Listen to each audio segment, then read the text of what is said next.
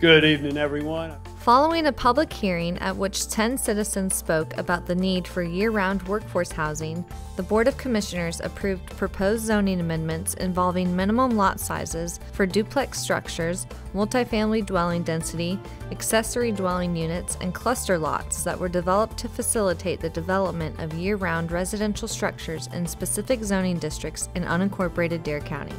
Planning Director Donna Kreef and the Planning Board received a round of applause for their efforts in bringing forward creative ways that will provide flexibility to allow the private sector to increase housing opportunities for year-round residents.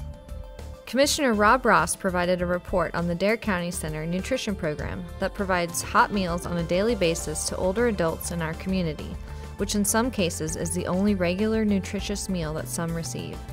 Commissioner Ross read a letter from the Dare County Center Director thanking the Board of Commissioners for their support of the nutrition program.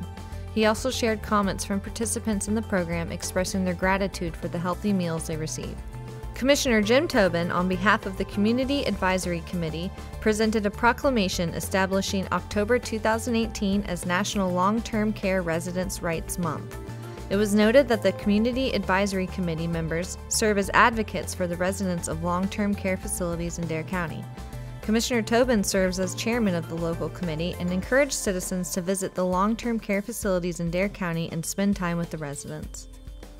The board approved a restricted funds spending request from the Outer Banks Visitors Bureau, awarding $70,000 for a natural, historic, and cultural grant to the Chickamaucomico Historical Association to purchase land adjacent to the Chickamaucomico Life Saving Station. The Board of Commissioners' next regular meeting is scheduled for Monday, November 5th at 9 a.m. For more information about the Dare County Board of Commissioners, including full agenda packets and videos of entire meetings, visit darrenc.com/BOC.